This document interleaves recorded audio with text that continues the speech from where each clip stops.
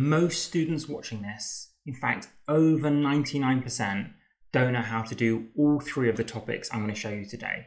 You might be able to do some of them, but not all of them. Let's see in the comments if I'm right.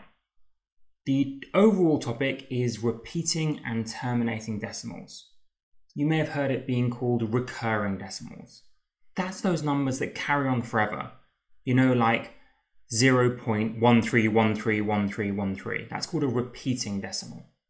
A terminating decimal, as the word terminate might imply, is one that ends at a certain point, such as 0.25 is a terminating decimal, but 1/3, which is 0.333333 to infinity, is a repeating decimal.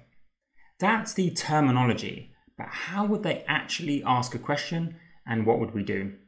Let's take this question we have here. It's a GRE quantity comparison, and of course repeating and terminating decimals can come up in the GRE and the GMAT quite commonly.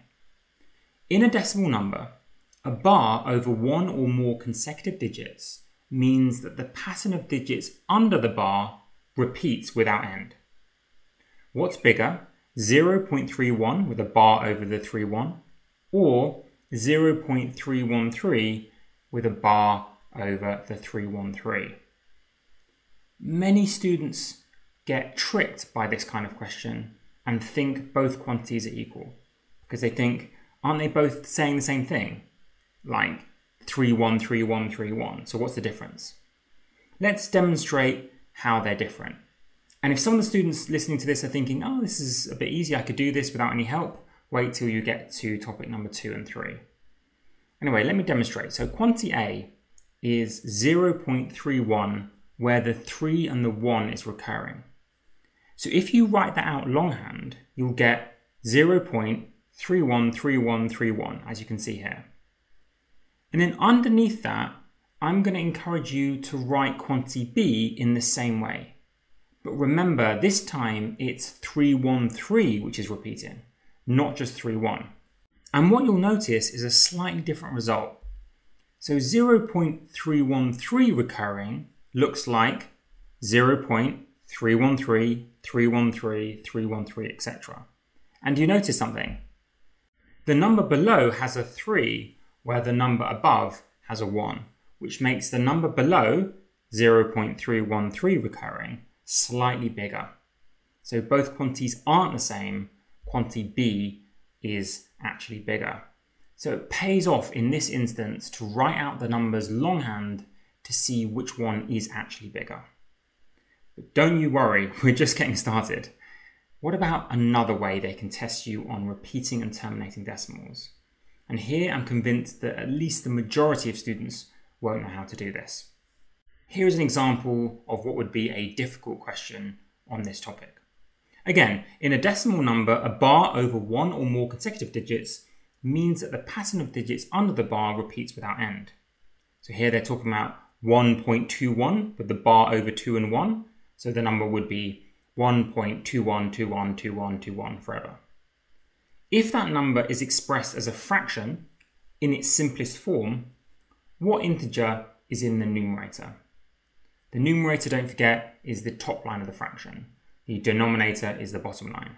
Now at this point, I honestly think the majority of students watching are like, actually, what is that number? 1.2121, is that 21 over 100, or is that 2 over 10? Like, this is quite hard.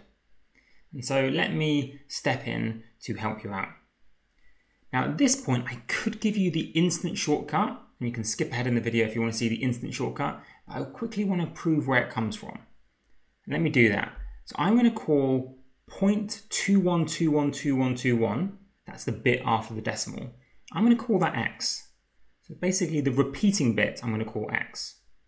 And now what I'm about to do, and you don't have to remember this for the exam, I'm just proving a formula. What I'm about to do to prove the formula is multiply both sides by 100.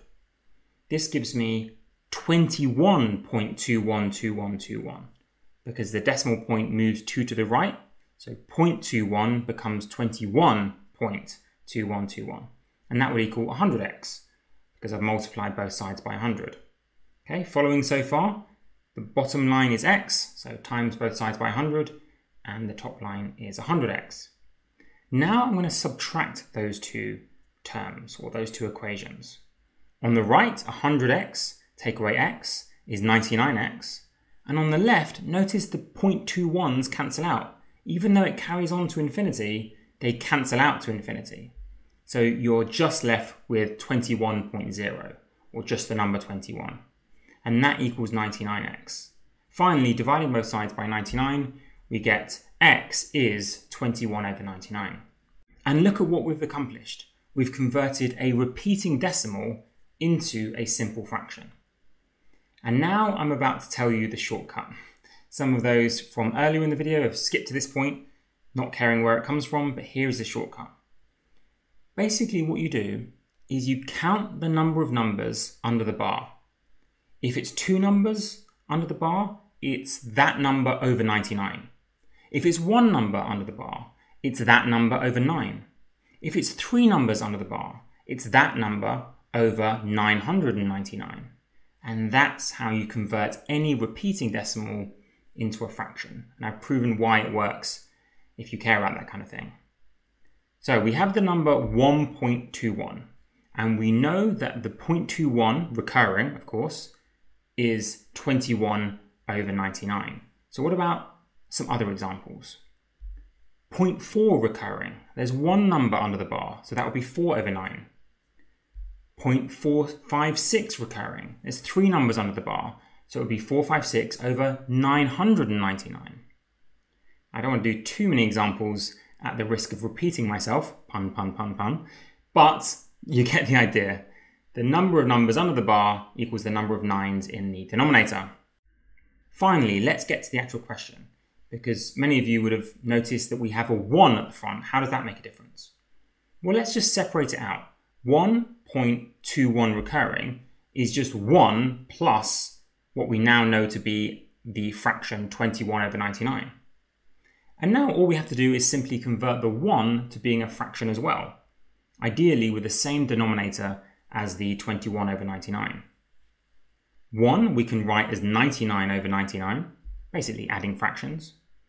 And then we have 99 over 99 plus 21 over 99, and that equals 120 over 99, which if you simplify that by dividing by 3 is 40 over 33. How do I know you can't simplify that even further? Because the only prime numbers in 33 are 3 and 11, and neither of those go into 40. So that's the fraction in the simplest form, giving us the integer in the numerator, the top line, as 40. So 40 would be the correct answer. But what have we learned from this? Well, we've learned the origin of this shortcut, and we've learned an amazing shortcut for converting any repeating decimal into a fraction, and even how to deal with numbers which are part integer, part repeating decimal. But lo and behold, I am not actually finished. Which of the following could be expressed as terminating decimals? Tick all that apply. Now, even those students in the GRE who are thinking, well, I could put this into a calculator. First of all, we could have made the numbers much bigger, so it's even harder to put in the calculator. And second of all, that would take ages. What if you only have a minute left in the test? What's the shortcut that can give us the answer in 20 to 30 seconds? I'm betting, again, the majority of you wouldn't know how to do this. But the secret is this. If any prime other than the numbers 2 or 5 is left in the simplified denominator of a fraction, so it's left in the denominator after you've simplified, then that fraction is repeating. Otherwise, it's terminating. Let me be clear, that's a lot to memorize. But basically, 2s and 5s are allowed in the denominator. That would keep a fraction being terminating. It would stop at a certain point. Basically, the secret is because 2 and 5 go into 10. But if there's any other prime that's left in the denominator, such as an 11, a 3, a 13, any other prime, then that fraction will carry on forever. It will be a repeating or recurring decimal. The reason I wrote is left in a simplified denominator is because, of course, you have to simplify the fraction first. there might be an 11 in the denominator initially, and you might think therefore it's repeating, but then it gets cancelled out and there are no 11s left or any other non-5 or non-2 prime, and therefore it's a terminating decimal. So you have to simplify first and then check which primes are left in the denominator. If it's only 2s and 5s, you're good to go, it's terminating. Any other prime, even just one of them, and no, it's a repeating decimal. Let's try that for each of these 5 fractions. You may want to try first to see what you get, or you can just watch me do it.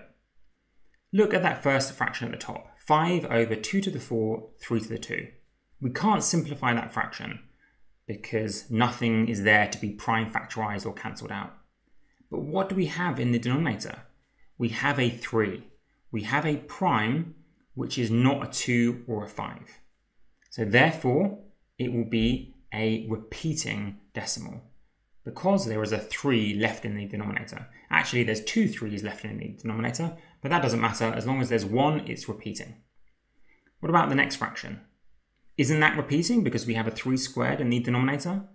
No. If you simplify the second fraction, the 3 squared and the 3 cubed will cancel down, cancelling out the 3 squared in the denominator and just leaving a 3 in the numerator. Meaning the only thing left in the denominator will be 2 to the power 5. So that will be a terminating decimal. The 3 was cancelled out. What about the third one? What do you think?